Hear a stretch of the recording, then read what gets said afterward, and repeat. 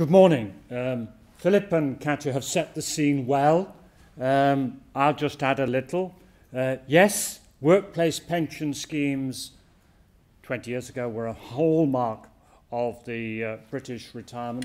We were very proud, very smug about our retirement provision. But for various reasons, not our agenda today, they have reduced. Lord Turner eventually was asked to run the Pensions Commission, and he reported in about 2005, I think it was, and the Nest auto-enrolment came out of his recommendations, and in particular, following the Pensions Act 2008. Now, I'm going to do a bit of the technical stuff as quickly as possible, but with comments amongst them, before I pass over to Francois for more of the comment. And I'm starting with an advertisement. I don't think I realized that the pensions regulator was going to be here today, but I was just going to draw your attention to the fact that his office do have a good reputation for producing easy-to-read, clear guidance on pension schemes, and there are 9 guides on this subject. I don't think the regulator has them with him, but they're very easily downloadable from the website, are actually a good place to start for anyone who wants the details. But let me go straight into some of those details. We've got a lot of new jargon to learn, and I have to explain that. I don't want to be condescending. That means speaking down to the audience. Damn it, I've done it. But staging date is when it starts for you. Now, there is the brief guide. It's dictated by the number of people on your PAYE base, and if you have more than one in your company, it's according to the biggest. And you don't need to remember or work out exactly when it is, because the regulator is going to be helpful. He'll be writing to you 12 months, all employers 12 months before their the relevant date for them, and again 3 months before the date. But actually, it would be smart for you to know now, there's quite a bit of work to do, exactly when it's going to apply for you. You can actually, if you wish, jump the gun. I think I've heard of 1 or 2 employers who say, well, let's get on with it, and they might well do that. So that is an option if you so wish. So the staging date, that's when it all starts for your company. Now, the qualifying criteria must allow the employer to automatically enroll, opt-in and re-enroll a job holder. It's auto-enrollment. We think this is a good idea. It hasn't been tested, although until the mid-80s, companies were allowed to oblige their employees to join pension schemes, but that was taken away. It was seen to be a restriction of freedom of choice. But actually, when it comes to pension benefits and saving for retirement, the truth is that most people do need a discipline imposing on them. So auto-enrollment is not a new idea, but we think it is a good idea, and it's the best way to make sure that as many people as possible have pension provision. I'm so old, I can remember the good old days when we did have healthy, open, large British pension schemes. But even at their best, they only ever reached half the employed workforce. And this is a big step towards doing rather better than that. Now, the scheme in question, that will be used for auto-enrolment, must be a tax-registered occupational scheme or a personal pension scheme. Some non-UK pension schemes can be qualifying. It's a little complicated, and I won't go into that detail now. More jargon and names which at first sight are confusing. We have eligible job holders, we have non-eligible job holders, and we have entitled workers. Eligible job holders are the main category. Those are those earning more than £7,475 a year. These are 2012 figures. They must be in the age range 22 to state pension age. And yes, if they pass those two tests, they're entitled for auto-enrollment, they're entitled for company contributions, and yes, they may, if they wish, opt out. There's two categories of non-eligible job holders. Those who are earning less than 7,475 and in the age range 16 to 75, they're not eligible for auto-enrollment, but they would be eligible for company contributions if they choose to opt in. And the other way in is designed for those who are earning more than 7,475, but they're aged between 16 and 22. So again, they would be eligible for company contributions if they choose to opt in. Now, the most confusing title is the entitled worker, which means that no, they're not eligible for auto-enrollment, and no, they're not eligible for company contributions. They may join, but entitled worker is a bit of a misnomer, but you need to get used to the terms. Now, some of you already have workplace pension schemes, and they may well, in fact, if you already have a scheme, it's more than likely that it would be good enough to pass muster for the new requirements. If you have a DB scheme, defined benefit scheme, then if it is contracted out of the state second pension, then it is by definition good enough. It's good enough as a vehicle to provide auto-enrollment for those people who are eligible.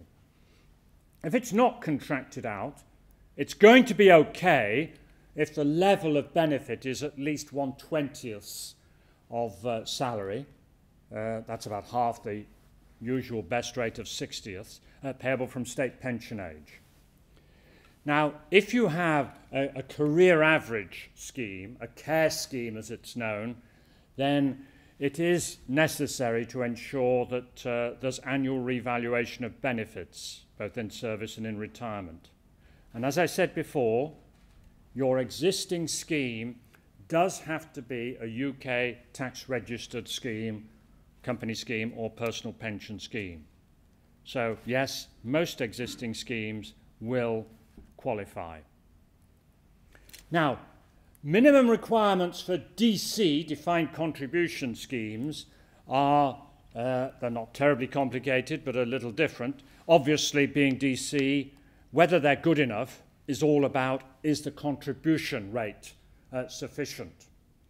And the contribution rates must apply to earnings in the range 5,035 to 33,540. Now, those are already out of date.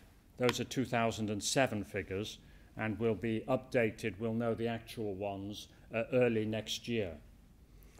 But from October 12, when this brave new world of auto-enrollment kicks off, then there must be a 2% total contribution, of which at least 1% must be employer, because the total is being phased in. From October 16, it must be a 5% total, including a 2% employer contribution, and 8% from October 17, including a 3% minimum employer contribution. So DC, it's very easy. It's all about making sure that your contribution rates are sufficient. More about salaries here, because it's quite possible that you may have or choose to have DC schemes which are not actually covering total earnings. They might be restricted to base pay, category 1 in that picture, or they might be based on some pensionable pay figure, which would need to be at least 85% of total pay, or it could be total pay. Now, that looks complicated, but the gist is that if you are choosing for your own practical convenience to base your auto-enrolled DC scheme on, say, basic pay, you may do, but you're going to have to pay a higher contribution rate. For example, the total contribution rate in that staging period jumps up from 2% to 3%. and at the end of the day jumps up from 7% to 9%, and the similar effect on the employer contribution. So there is flexibility to choose how you are going to decide what will be pensionable pay in your auto-enrolled scheme. Now, hybrid plans, that is, those pension plans that sit in that large space between DB and DC. You referred to the improvements, reform of state pension benefits, and I'd be happy to congratulate the Minister when he arrives later today on the good work he's doing there. And if I do have a quibble, and he knows it, it's that here we are, employers facing auto-enrolment, and the government, the last two governments and the coalition government, have not yet responded to the pleas to open up this middle ground to imaginative pension schemes sitting between DB and DC. Actually, the Minister in recent weeks has said that he is now going to turn his attention to opening up this middle ground to make it easier to have pension schemes which are rather better than DC, covering some of the risks that Philip talked about, but actually not exposing employers to all the risks that are inherent in a DB scheme. So I encourage the Minister to do that quickly, but we are leaving it rather late to see what type of hybrid risk-sharing scheme might be allowed. Now, NEST, you will have heard of, I think, the National Employment Savings Trust, is being set up, and that is aimed at low earners and those, I say, micro-employers who would probably be unwilling, unable, or find it impractical to set up their own pension plan. So, if you haven't got your own qualifying plan and you reach your staging date, then NEST is where you will end up. It is a DC pension plan and subject to the risks that Philip outlined, and there is a cap on contributions. The government seems to be, I think their story is to try and help not take away too much business from the private sector. So they've set a contribution limit, an annual contribution limit of £4,200 on how much can go into NEST. And for the same reason, they're saying they're not going to allow people to bring into NEST previous pension benefits, or indeed transfer them out, although they are going to review that restriction in 2017.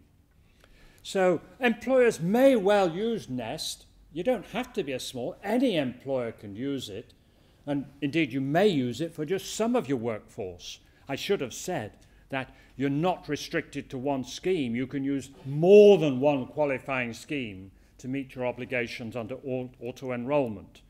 So some companies may use them for people with, they perceive, high turnover or low-paid groups.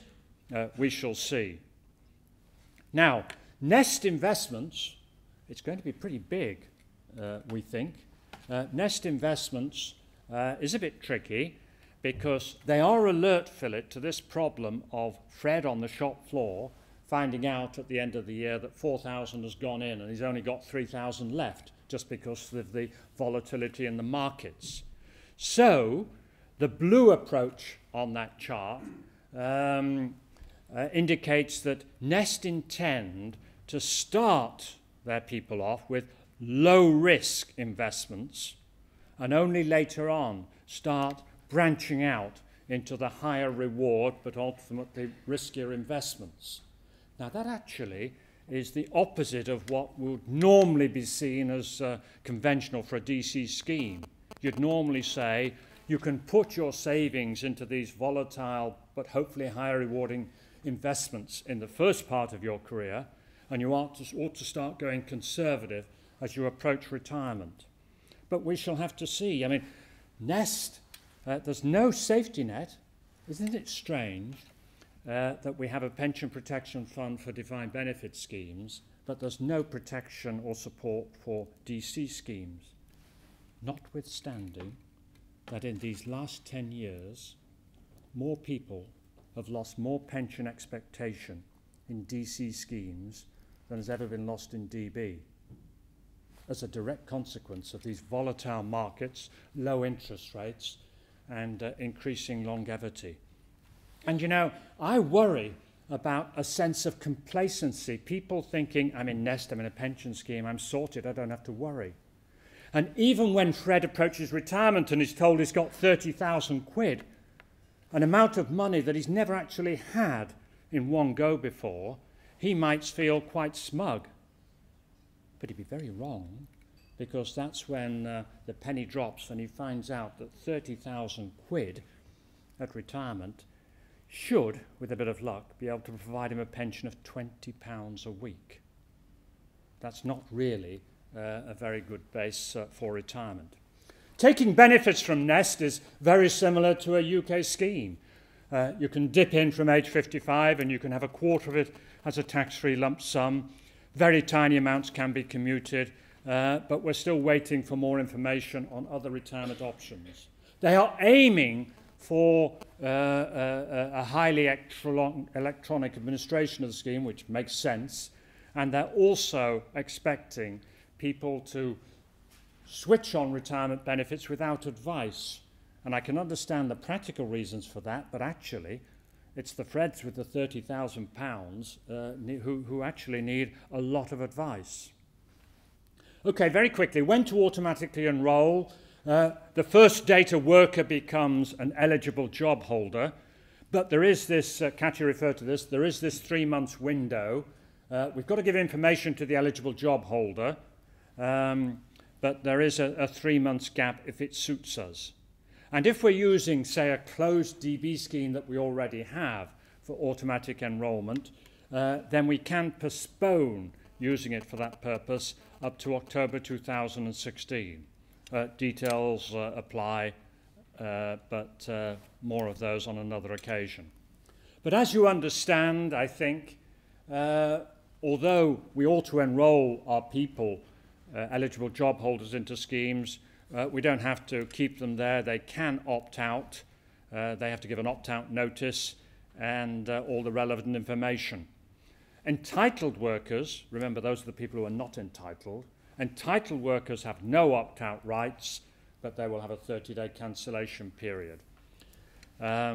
It's not possible to opt out after the opt-out period has ended, but job holders can always cease active membership. Now, the opt-out period, as I said, there's a joining window of a month, and then there's an opt-out window of another month. So there's a bit of scope there for planning how you are going to deal with the opting in, opting out process. Now, you need to bear in mind that these notices about the nuts and bolts of opting in and out must be provided normally by the pension scheme, not the employer. Okay, well, if the employer runs a dedicated pensions administration team, it obviously makes sense that they're involved, and that's okay. But it is the pension scheme's obligation responsibility. And any opt-out notice given by a member must be checked by the employer. He must stop deducting contributions, let the scheme know, and issue any refunds. And there are various time limits for refunds. The employer will have to watch that, because if the pension scheme is going to be slow at making refunds, then the pension fund will have to, the employer will have to step in. Finally, just a few tax issues. There might be a few lucky people out there, well, there are quite a few actually, who are caught by fixed protection under the tax rules, the tax simplification rules from 2006. Take care with any such people in your companies, because if they're inadvertently enrolled into a pension scheme, they will lose their automatic tax protection under that act. Salary sacrifice, we're still waiting further details from the department as to how those will work in practice. Okay, so time to start preparing. There is a lot of work to do. 1, find out when your staging date is. 2, just work out how many people are going to be involved in auto-enrollment, which pension schemes you're going to use, and it might be Nest. You might have to tweak your scheme. Check all the internal procedures and finally be ready to issue all the necessary communication. Thank you.